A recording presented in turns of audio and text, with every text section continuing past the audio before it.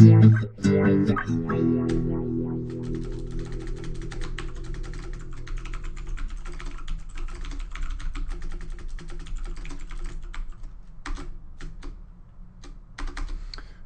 everybody, it's Dan once again, the Git School dude, here to talk to you about interactive rebase options. I've done a video on rebase before. I highly recommend watching that. Actually one or two, one on interactive rebase for squashing and then another one on rebase in general. Anyway, I highly recommend you check those out before looking at this, because this might be confusing to you if you don't have that base knowledge. Okay, so today we're going to be working in the Hello repo. It's in all my videos. Basically, you don't really have to know what's going on. It's a C++ project to just print some stuff to the screen. If we look at Git Log, or I'm sorry, we're going to use this GT alias today, which basically shows Git Log in a more succinct graph view, so we can see our history. Now, I've gone ahead and made a couple branches for this, and two branches at the same place: rebase example, which is the branch we're currently on, and then rebase example orig, which is just a marker on where we started, because at the end of this I'm going to show you what the branch was before and what the branch is at the end. Okay, so to do an interactive rebase, you may recall that you type git rebase -I for interactive, and then in the case of rebasing linear commits, which is what we're going to do today, meaning each commit has one parent, you basically give it how many commits back you want to rebase, or essentially rewrite. So we hit this, and what comes up is the git rebase to do, which is simply a text file that we can edit, that we tell Git how we want to rebase. This is the interactive part right here in this file. So when we write this file, the orders, the instructions on what to do with each commit will be executed. So the things you gotta keep in mind here is this is a little bit confusing at first. What you're seeing is the oldest commits of the 8 that I picked at the top. Oldest at the top, newest at the bottom, which is kind of backwards when you think of most Git log commands. For example, the newest are at the top. So that's one thing that confuses people right off the bat, so just keep that in mind. And what that means is, and you can see each one of these, what these commands do, and we're going to do one of each of these today. So let's just go ahead and pick, we're going to say reword on this commit. We're going to edit the commit under that. We'll pick these two, we'll squash this one, and then we will fix up this one. I'm going to show you what happens with each one of these, but I just want to point out while we're in this view, and I will actually make a screenshot and keep this up in the corner so that, because this is basically the roadmap of this entire video of what we're going to be doing, just so that you have it as a reference, because things get confusing once we get mid-rebase. But the point is, when you squash, or fix up in this case, fix up is like squash, but it throws away the commit message. Things squash upward. So this commit will be picked, meaning we keep it as part of the rebase. This commit is fixed up into this commit, meaning it's squashed into this commit. In the case of fix up, it's going to discard the commit message entirely. So in the same vein, this commit will be squashed into this commit. But with squash, it will give us both commit messages and let us edit the final single commit message, if that makes sense. Okay. So let's go ahead and do this. When I write the file, I tell Git those are the instructions. Then when I quit the file, it's actually going to execute. So if you recall, the first commit we got was picked, so it simply used it. The second commit, we told it to reword, which is R, and it's giving us the opportunity here to change the commit message. So in a normal example, you'd write something that makes more sense, but we're just going to mark it with this so that when we see it later, we know that this commit message is not the original, that we've changed it. So I go ahead and write the commit. It's going to continue the rebase process when I close the editor. Okay, per our roadmap, we are now editing commit 8FF156B, which the commit message wrote originally said remove box 1.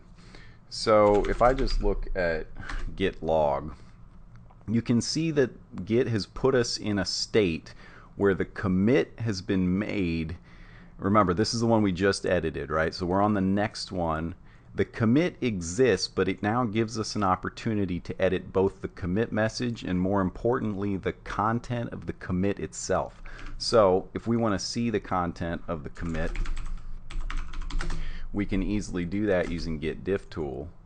And what we will see when we do this is probably exactly what is described in the commit message, which is remove box 1. So on the left is the older commit, on the right is what the current commit that we are rebasing says the content will become, but this gives us a chance to actually edit this. So in this example, I'm going to, instead of removing box 1 from the code, we're going to comment it out. And I'm going to show you why we're doing that later, but just bear with me on this example for right now. So I move this content over. Let's comment it out so that it's not used. Write the file and close it. Now you'll notice that our git status, we have hello.cpp here because we just made modifications. We are currently editing a commit while rebasing a branch. It gives you all these options on what you need to do. Essentially the bottom line is we need to git add our changes and then git commit amend, which will make our changes be absorbed into the commit there and give us the opportunity to rewrite the commit message itself. So let's go ahead and do that. Instead of remove, we'll say comment it out, write the file. We finished writing the commit. Now remember, we are currently editing, so we are currently rebasing. So if you type git status, it's not going to continue rebasing by itself. You have to tell it to do that. So before we do that though, you'll see that if we look at Git Log, now we have a different commit with a brand new message, still one commit above the edited one we were working on previously in the rebase. So now if we git rebase continue, we'll continue our rebase process. Now what we're hitting next is the squash that we ordered it to do so we're squashing F104 into 54BAB, and because we're using squash, it gives us both original commit messages and lets us edit it into the final single commit message. So I'm just going to join these together and continue, and as soon as you finish rewording a commit in a squash or in a reword, the rebase continues automatically, so we don't have to, for example, tell it to continue. It's just sort of one of these Git isms to have to know when you need to do that. But as you can see, it says successfully rebased and updated on our branch. Let's take a look at our Git log using our GT alias here. Now we're looking at our current rebased branch that we had just rewritten, or we had interactively rebased across 8 commits in our previous call. Now if you recall, in our roadmap we told Git to fix up the top commit, the newest commit, the one that said in addition to a useful message, and you'll notice that that's not here at the top, which makes sense because we told it to fix up into the commit above it on that roadmap, which was ECA with the message refs 100. So you may be confused, why is that commit not here? Well, that's because we told it to fix up, which is basically a squash with no editing of the commit. So that's what we're seeing here is the bottom-most 2 commits on our roadmap became this commit. Also notice that comparing our roadmap to where we are here, that the 2 commits that said these 2 things are now a single commit here. And we see the edited commit message that we made here. One last thing that we should also point out is, remember, we edited a commit. In our roadmap we edited 8FF15, remove box 1, and in our previous history that meant removing those lines, but if we look at the file now we see that they are in fact commented out, not removed. So we actually changed what that commit did as part of our interactive rebase. So let's go ahead and compare this current branch that we just rebased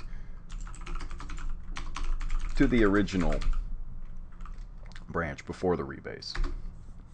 You can see that we have 2 fewer commits in our rebased version of the branch than the original version of the branch, which makes sense because we had a squash and a fix-up.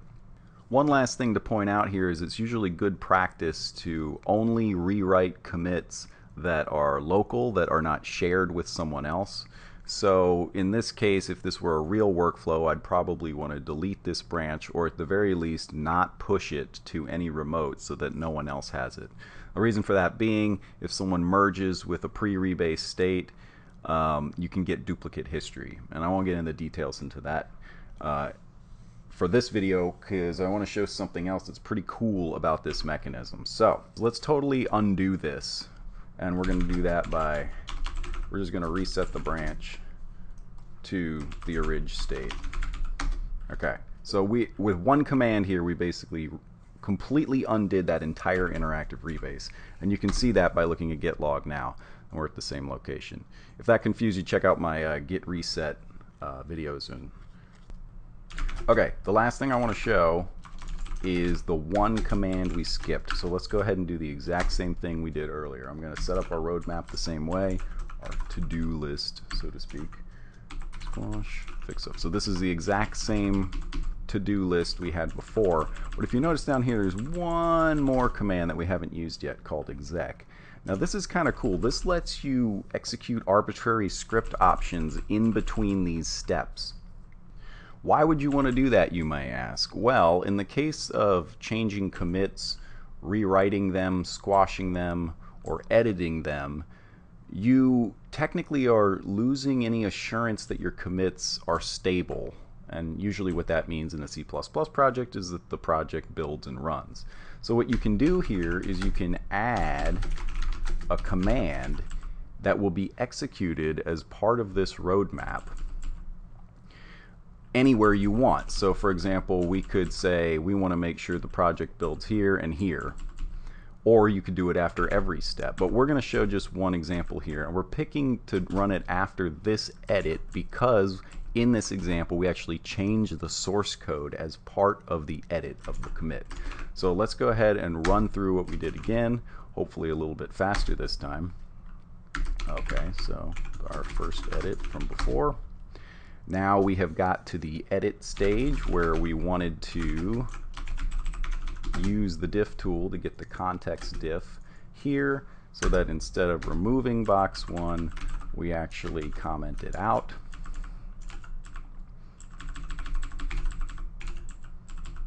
And let's go over here, comment it out,